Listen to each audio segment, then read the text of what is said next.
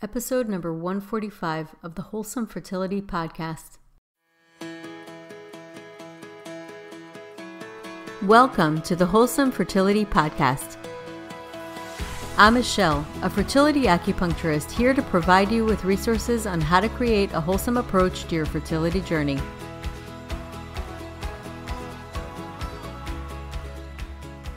My guest today is Nora DeBora.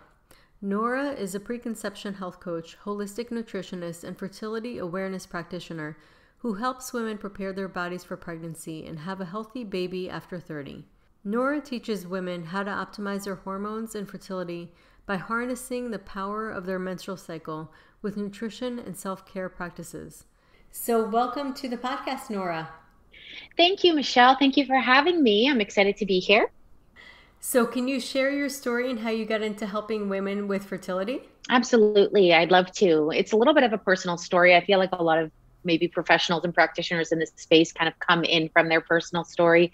So I am, as a Preconception Health Coach, I'm myself a 37-year-old woman who wants to start a family and have babies. And it has not happened yet for me, but I know it's going to be happening for me in the next couple of years. So as a health professional, being a holistic nutritionist, being a yoga instructor, a personal trainer, and now I'm a fertility awareness practitioner, I was like, you know what? In my early 30s, I was like, let me just do what I can for myself to optimize my health the best way I can so that I can prepare my body and have babies later in life. And as a practitioner, went out, did all this research, and I was like, I am so overwhelmed. There is so much information out here. And somebody who's in this space as a practitioner, if this is overwhelming for me, I can just imagine what it's like for other people. So as I started moving through my 30s and started applying all these principles, for me, I just had realized and noticed for a lot of women I was talking to, friends, family, that there was a big need for this. So that's when I decided to really shift and really hone in on my niche and specify with this preconception space. Because when I first came into the health and wellness world in my late 20s, early 30s, this is actually my second career. I first had a corporate job for 8 years as a human resources professional. I was just working generally with men and women, and I focused on gut health. But that had really morphed and changed, especially as I moved through the early to mid part of my 30s and just started to see this need for women really understanding their bodies, knowing how it works, how to understand their cycle, how to optimize their cycle, how to optimize their hormones at the end goal to help with fertility and at the end of the day, help women get pregnant. So that's kind of the background.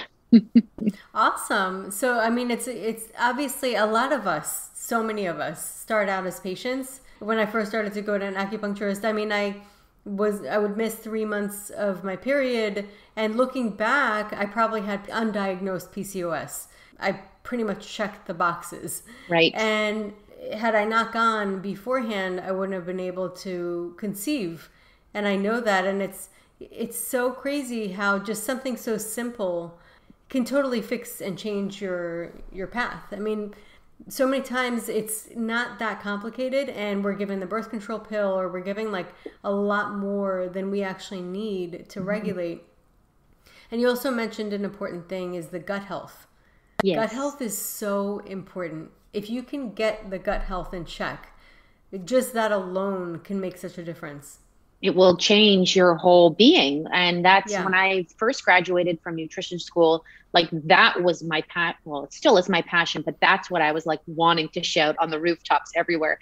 Everybody needs to learn and understand how their gut works. Like I remember when I went to school and I didn't even know that my stomach was located up on the left side under my rib cage. I thought my stomach was down by my uterus. And I'm like, no, that's your small intestine. So I was like, how do I not know this as an adult? Just the basics of how my body works. And so, so I first started with the gut health piece. And I mean, the key components there is, you know, I always like to say to my clients, you're not only what you eat, but you're also what you absorb, what you digest, what you assimilate, and what you excrete, because you could be eating the healthiest diet in the world, but if you don't have a healthy gut, then you're not able to reap the benefits of it.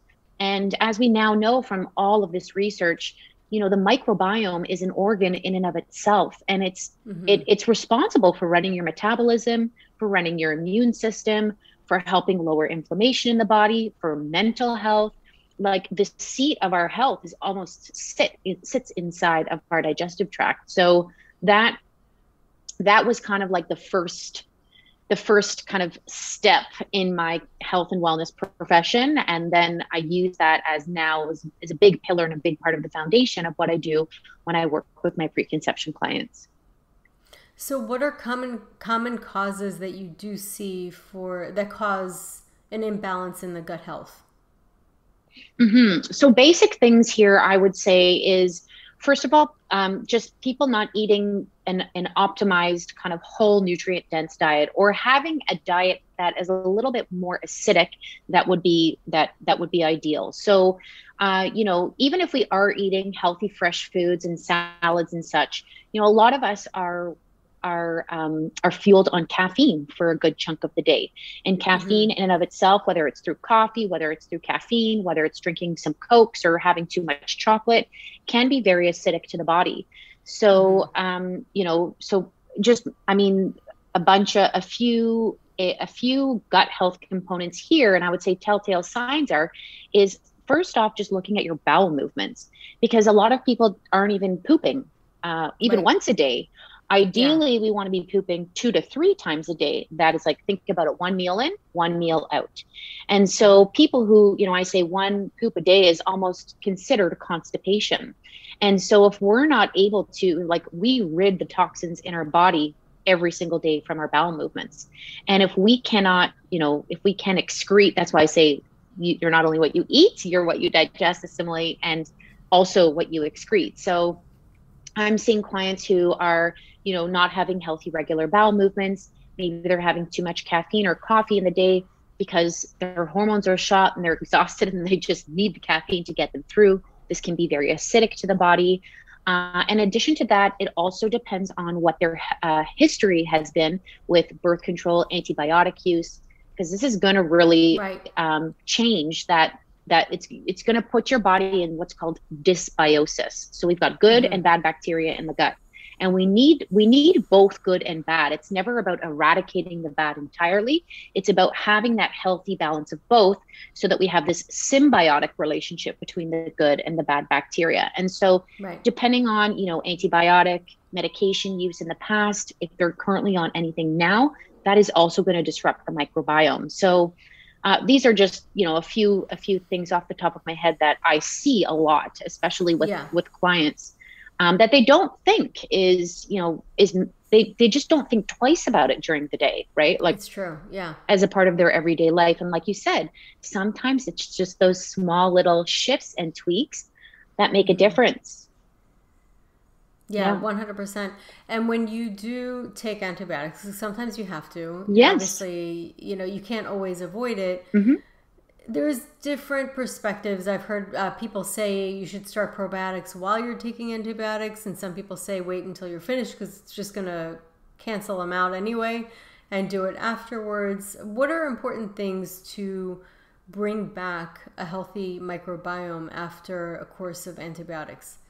Yeah, absolutely. So there's a couple ways. So antibiotics will kind of remove the good probiotics in the digestive tract. And so there's a couple ways that you can re-inoculate your gut with these good probiotics. And they can come from food sources, or they could come from a probiotic supplement. And because I'm a nutritionist, I love to say, get everything from the food source as much as you can.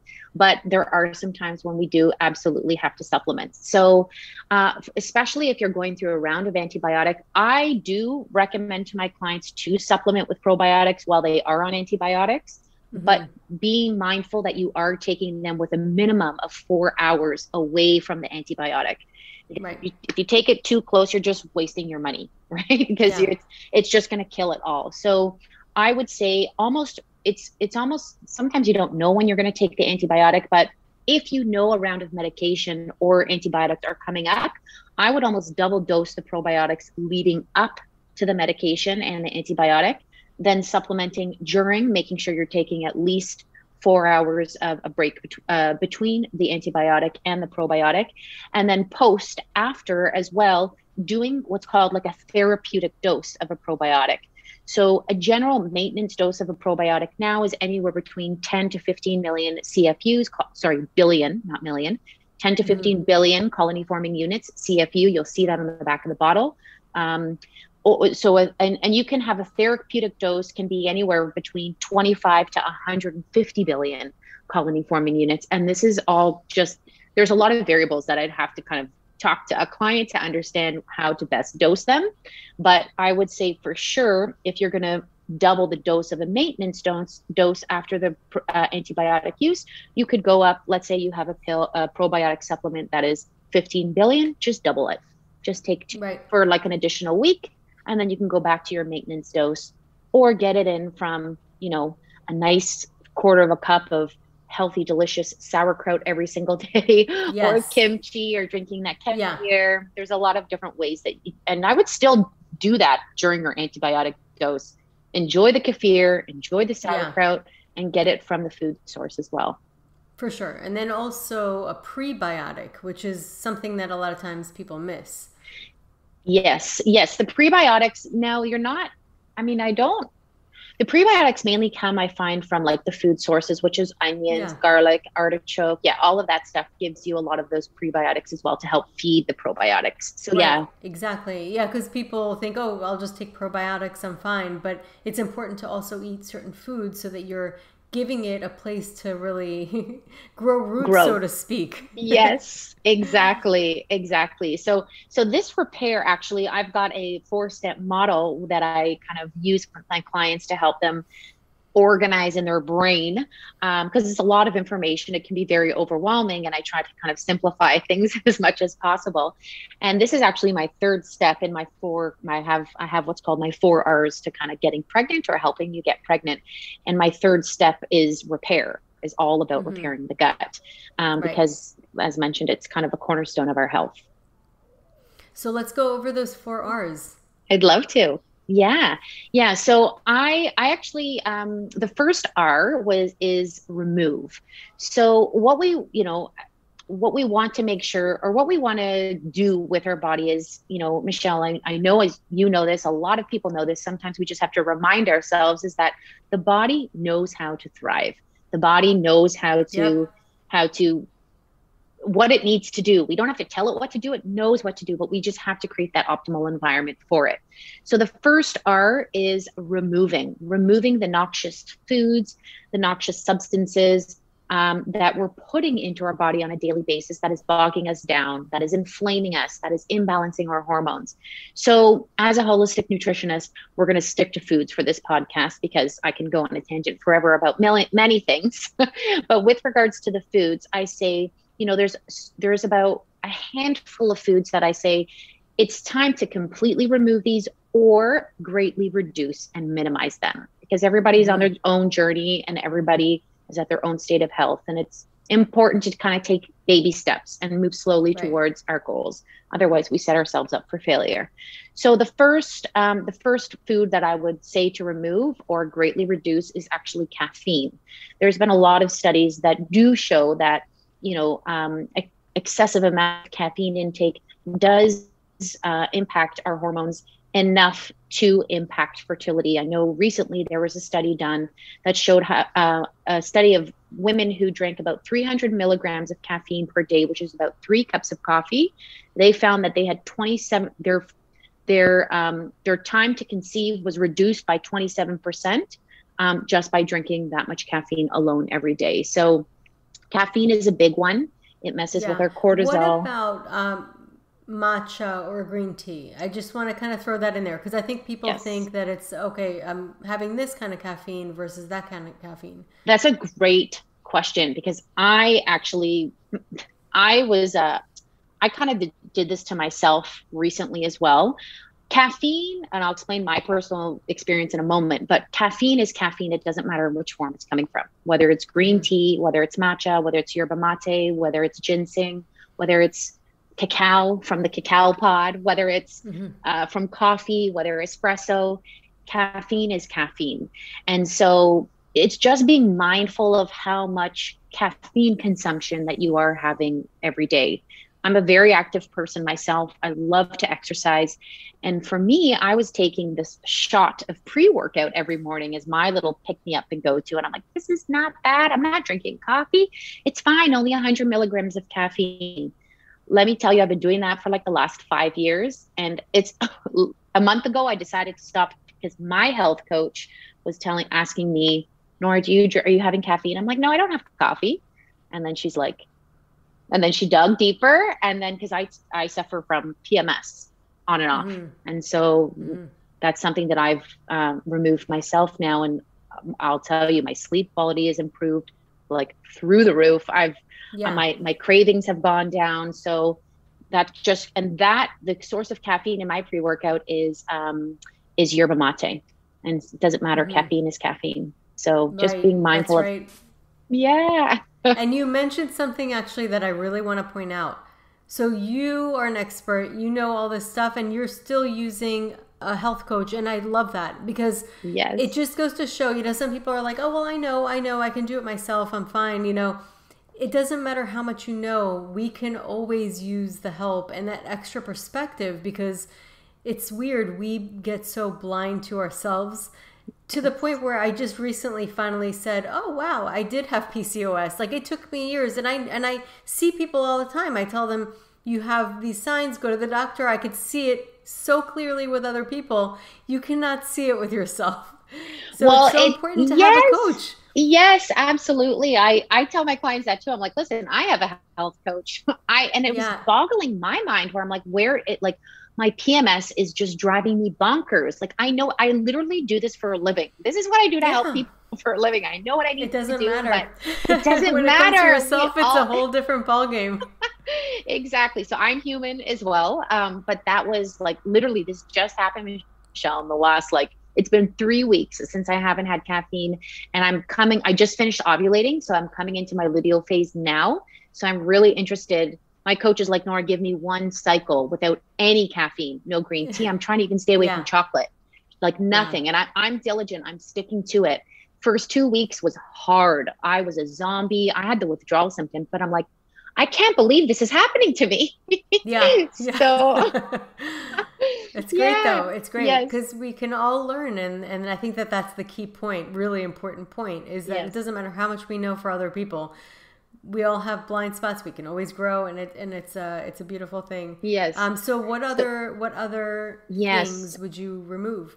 Okay, so caffeine is one. The second one is industrial seed oils. So vegetable oil, canola oil. Think about any oil that is made in So any oil that is made from a seed that isn't supposed to be made into an oil. So this is, they're called vegetable seed oils, which is rape seed oil, canola oil. It's even on the container so grape seed oil, I've heard. Sorry, rape seed. Oh, okay, not grape seed. Because grape seed, I've heard good things about. Grape seed is amazing for cooking at high heat because it's stable at high heat. Yes. Okay, got it. Yes. So what oils do you recommend in general? I know we're kind of like jumping around, but okay. Because grapeseed oil, yes, I've heard great things about. A lot of people cook with olive oil, which is not stable in high heat. Correct. That is correct. It's an important thing to kind of mention. Yeah. So if you're listening, just get a piece of paper if you haven't already. There's a lot of little nuggets I'm going to be giving you. But the high heat oils that are the three key oils that I like to cook and recommend for my clients for high heat is coconut oil. Now, a lot of people don't like the flavor. So if you don't like the flavor, just omit it. Grapeseed oil is another one that's great for high heat, and avocado oil. Avocado is another one that's too. I love it. Avocado. I love it. Or butter. Yeah. If you have grass-fed butter is or ghee, exactly, which is the clarified butter. Yeah. So there's lots and lots of options to choose from. Some of my clients cook in lard and like different lard that they collect from cooking animal protein. But if we're just staying with the basics, it's grapeseed, avocado, and coconut. And then extra virgin olive oil. Think about using that and keeping it as more of like a garnish.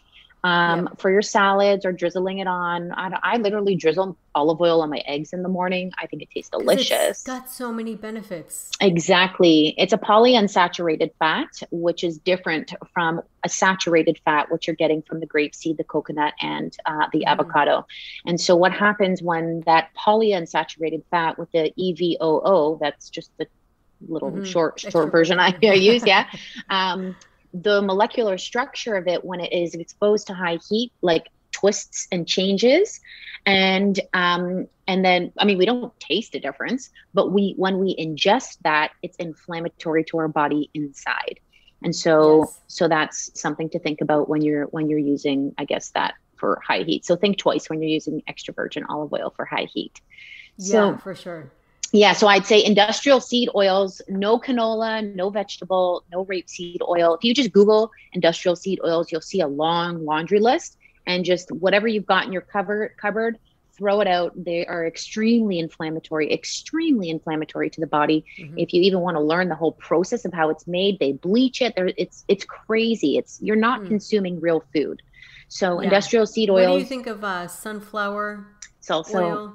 Well, also sunflower. Yeah, so there's safflower and sunflower, which are but I believe, if my memory is correct, it's under the industrial seed oil category. Right. Yeah. So I do the caffeine, the industrial seed oils, and soy is a big one. Now, when I say soy, I mean unfermented soy. Fermented soy is okay. But unfermented soy in the form of tofu is a no-no. In the form of soy milk is a no-no. This is very estrogenic promoting in the body. And people are drinking soy milk like, it's just like water every single day. And that could really disrupt and imbalance that delicate balance of hormones in our body. So I say, as best as you can, again, depending on how much soy you eat, unfermented soy. So that's also even like edamame that you'd get from like the sushi restaurant. I don't touch that anymore. Soy milk and tofu. But then you can, if you're vegan or vegetarian, they really sometimes are, they're like, well, what do I do for my protein? So fermented soy in the form of tempeh is totally good. And that's okay. In the form of soy sauce, tamari and soy sauce is fermented, so that is still good and okay. And there's something called miso paste. Have you ever cooked with miso paste? Yes. Yeah, it's delicious. Yeah, so that's fermented soy as well, and that's totally okay to use. But so if you have soy milk in your fridge and it's something that you put in your grocery cart every single day, I would think twice about the next time, about doing that next time. So soy, and then the last one is obviously sugar, refined sugar. Yeah. I mean, we don't have to go down the rabbit hole about that one, but again, very acidic, very acidic to the body. And I don't mean, fresh fruit is good. There's natural sugars in a lot of foods that we eat, but I just mean like the pastries, the cookies, the refined white sugar. The white sugar. It's just it's gonna steal exactly all of the concentrated juices. Is just, omit or greatly reduce as much as you can, because again, I'm human, and Michelle, I love my ice cream. I love ice cream. So I will allow myself ice cream, and I will allow myself cookies from time to time. I am not perfect. I do not completely, this sugar. Sometimes I will allow that little treat. But for the most part, I'm all about 90-10 or 80-20 rule. It depends on your state of health and what your goals are for achieving pregnancy. And that's a sustainable, healthy attitude, I think, in general, of not getting too constrictive with your diet and allowing yourself those moments, because then you don't feel as bad when you're not doing it, because that you're not imprisoned. Exactly. Yeah. So, and then the last two pieces, I will quickly mention these because these are big. Everybody thinks about this all the time, is gluten and dairy. Those are two big ones that, a lot of my clients ask me about. And I really say it totally depends on the individual. It depends on your intolerance to them. Because I can have gluten and dairy and I'm okay. However, for me, I've got a threshold. If I have too much dairy, then I do not feel well. I break out, my digestion is off. But it totally depends. So you've got to really be able to pay attention to your body and understand these signs and symptoms. Is it bloating you? Are you getting skin rashes, headaches? Are you not sleeping well? Are you having explosive diarrhea? Like, there's your body is all talking to you every day on what you're doing, totally. right? So Yes. yeah, gluten and dairy, I would say, are individual dependent, but I say, again, I try and minimize it, but I don't completely omit it from my diet, and work specifically with my clients on their lifestyle, on their health, depending on what that looks like for them. Cool. And then the next one is replace. Replace. Yeah. Yeah. So first we want to remove all the noxious substances that are bogging us down. And now we want to replace and bring back in all the nutrient dense fertility foods that are going to kind of ramp us back up to keep us nice and healthy and optimize our body and optimize our egg reserves as we prepare for pregnancy. So there's also another handful of foods that I'd love to share with you. The first one is dark leafy greens. I don't think this is a surprise to many people. We're always saying eat more greens, but specifically for fertility, they're filled with chlorophyll, folate, and fiber. And folate, as we know, a lot of women supplement with folate as they prepare for pregnancy and during pregnancy and their prenatal. So we get that in its natural form in all the dark leafy greens. Fiber, lots of amazing fiber. We need fiber to have healthy, regular bowel movements. Our stool is made up of fiber, bacteria, and toxins, and water. Drink enough water. So the fiber in the dark leafy greens is great, and the chlorophyll is good for cleaning the blood and just kind of cleansing the system. So dark leafy greens. The second one I would say is collagen. Collagen and gelatin is great for preparing the body for pregnancy. And you can get collagen now in a variety of forms, in powder supplemental form. I actually make bone broth all the time. Yes, bone broth. Broth. Like it's not just a trend. Like it's a thing. It's a real thing. Oh, yeah. Oh, it's been done for thousands of years in Chinese culture. So yes. And same thing so I'm Jewish, and growing up, my grandmother was always making chicken soup, and my mom still makes chicken soup, and it's called like the Jewish penicillin or something, because whenever anybody... No, I'm Jewish too. Oh, my mom says it. Oh yeah, I know that from your last name. Yeah. She said it's the Jewish penicillin. It's the Jewish penicillin, exactly. So, but the key to making the bone broth in my from the research I've done, and also what I found with myself, is first of all getting you can use bones, you can do beef bones. I like to do the chicken, but chicken bones, but adding the chicken feet. Have you heard about the chicken feet? Yes, my grandmother used to do it because we're Middle Eastern. So my grandmother, I was just talking to my daughter a couple of days ago. I'm like, something that is actually really delicious, but you'd be surprised. And she's like, "Oh, gross." And I'm like, it was actually really good. Yeah, I mean, you're not like you're just boiling it. You're just boiling it, and then you're discarding. I ate it. Oh, you ate it? Oh my gosh, Michelle, I haven't gotten there yet. She would clean it really well. Yeah, she would clean it really well. Wow. It's just cartilagey. It's just cartilage. Okay, so I have not eaten the feet. So maybe that's what I will aspire to. I've gone further than you. I'm extreme. Right? No, but I know it's so good for you. And so when you boil it in the broth, that is what actually is pulling out all of the gelatin. So when you make broth with chicken feet and you kind of keep it in the fridge over a few days, you're going to notice it really gelatinizes. So it kind of gets into this like thick kind of jello-ish type of consistency. As soon as you melt it and put it in the pot to heat it up, it totally melts. But if you notice in the fridge, like, why is this looking like jello? It's like, ding, ding, ding, you're winning if that's the case. Oh, totally. Because you've kind of pulled all of that delicious collagen and gelatin out of the bones. So chicken feet, if you're cooking with bone broth, if you're cooking bone broth and you're doing it on your own, add chicken feet. It's amazing. It's amazing. Really, really good. So collagen, gelatin, dark leafy greens, and healthy fats. I mean, this like healthy omega-3 fats, but really understanding and remembering that all of our the precursor to all of our hormones is actually fat. So, there was this fat phobia for a long time. I think we've come past that. But just remembering to make sure that you're getting in, healthy fats throughout your day, whether it's through the oils that you're cooking with, or adding, nuts and seeds to your salads, or having them as snacks. Lots of healthy avocado is like the best fertility fruit, we call it. It's amazing. Yeah, really getting in your avocados, your nut butters, and don't be afraid of fat. Do not be afraid of fat. So fat is another big one. And And full fat dairy, if you are not sensitive to dairy, yogurt, full fat yogurt is a great one because it has the probiotics, sorry, yes, probiotics. yeah, yes, yes. Yeah, and the last one I want to mention about the replace, I mean, obviously, always, eat a rainbow, lots of whole nutrient dense foods. You're never going to go wrong with that.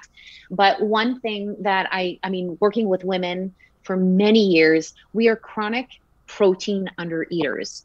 For the most part, I see, like, generally speaking, I find a lot of women just don't eat enough protein for their body mass.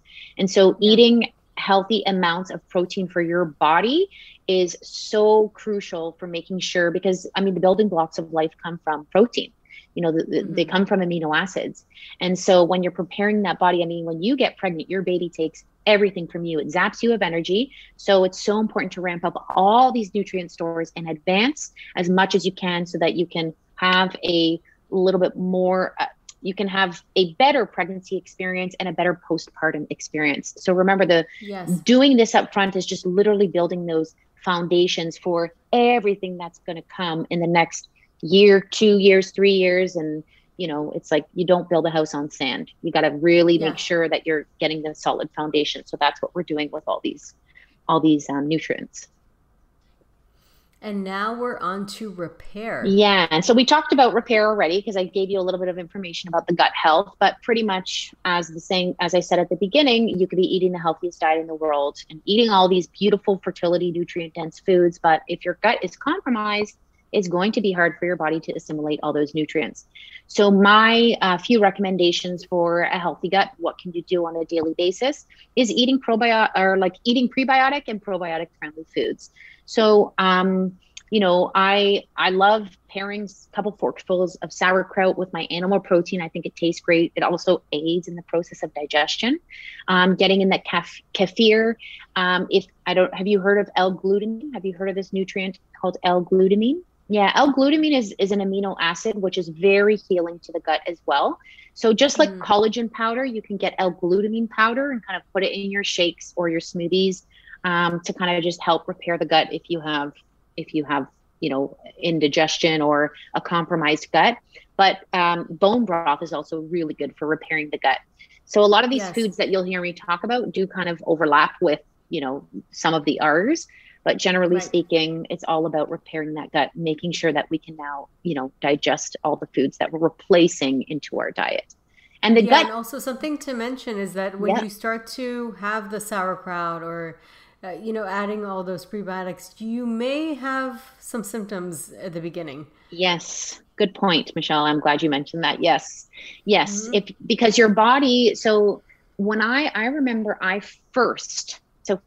funny that you said this, because I just had this memory now. When I was still working, there's a hospital here that I used to work at in HR. It's called Sick Kids. It's a children's hospital. I used to work at Sick Kids, and this was in my late 20s, when I was like, what is this kombucha thing? I'm just going to go and try kombucha. I remember I got a kombucha. I probably had like 5 sips of it, and I was like, what the heck is this? I can't drink this. This doesn't make me feel very good. No, I had the worst headache. I was just like, this is supposed to be a health drink. I feel like crap. And so, but now I can guzzle kombucha like there's no tomorrow. So when you build are up to it, so start exactly. So when you start to reinoculate your gut with these healthy, friendly bacteria that it might not be used to, your body again is going to respond. So some of my clients, when I do start to supplement them with a probiotic, if I feel it's needed, they do sometimes tell me, Nora, I'm feeling a little bit bloated. Bloating is probably the most common symptom that you'll notice, but I say just stick with it. Give it 5 to 14 days, give it at least 2 weeks to see how your body, changes and responds, because you will come past it. It's just your body kind of recalibrating itself. Yeah. Something else that I do want to mention is people who may have SIBO and not realize it may not do well with traditional or like more common probiotics, but they will do well with spore-based probiotics.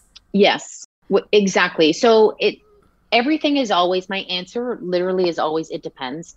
It depends on the Yeah. individual. It depends on the person. Yeah. But again, if somebody who has SIBO and is looking to conceive and get pregnant, and they have all of these, and they're not dealing with it, they're not working with a practitioner to help them manage it and manage their Yeah. symptoms, this is going to imbalance the body and cause problems. So again, this still falls under the repair umbrella. It just totally depends, do you have IBS? Do you have SIBO? Do you have chronic constipation? Do you have chronic diarrhea? Like there's so many kind of arms under the repair, and it just depends on what you've got. You got to bring that back to balance so your gut is as healthy as it can be. Yeah, and I want to kind of mention that so that people aren't like, oh, okay, let me just go do this, because it's not for everybody. You really need to know what's going on with you specifically, individually, and it is important to work with somebody who understands and can see that. Exactly. No, that was a good point. So thank you for bringing that up. And now we're on to rebalance. So the last R. So just to recap, first R, remove, second R, replace, third R, repair, and then the last R is about rebalancing. So as women, our bodies are in a semi-continuous state of pregnancy every single month. That's how we were evolved, and that's what our bodies are designed to do. And so in order for us to do that, we've got these hormones that are fluctuating throughout the month. And so it's about really balancing those hormones as best we can. So how do we balance those hormones? We can actually, there's a variety of different ways that we can do that, but I also, I work with my clients and I help them eat for their menstrual cycle. So it's about knowing how to nourish the body in each phase or each week of your menstrual cycle to really kind of optimize your health or that hormone in that time. Because in the first 2 weeks, our estrogen is really rising, right, as we approach ovulation. And at that, especially in the first week of our cycle, we have our period. We're losing a lot of iron. We're losing a lot of magnesium just because of the blood that's coming out of our body. So we need to make sure we're replenishing that, and with foods that have a lot of these nutrients in it.